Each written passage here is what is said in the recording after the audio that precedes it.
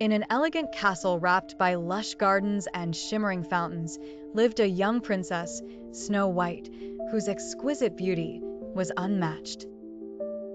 Her charming countenance was envied by her stepmother, the evil queen, whose heart brimmed with jealousy. Each day, the queen consulted her magic mirror, demanding to know who the fairest in the land was, growing increasingly enraged when the answer was, as always, Snow White. Fearing for her life, Snow White fled into the mysterious forest.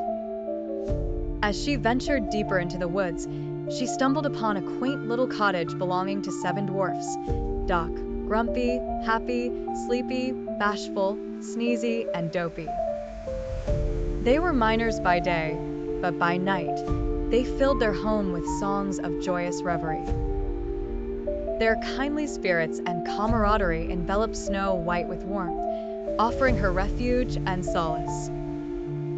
Back in the castle, the evil queen was relentless. Disguised as an old peddler, she appeared at the door of the dwarf's cottage with a poisoned apple. Snow White, innocently trusting, took a bite and instantly fell into a deep slumber and its eternal sleep.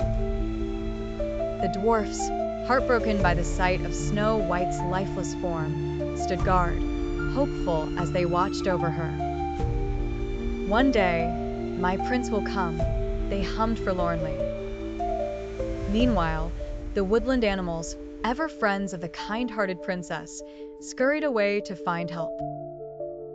Soon a gallant prince, drawn by tales of the fair maiden asleep in the forest, arrived. With a gentle kiss of pure love, Snow White's eyes fluttered open, breaking the curse. The dwarfs danced joyously around the reunited couple, their tiny home filled once again with laughter and life.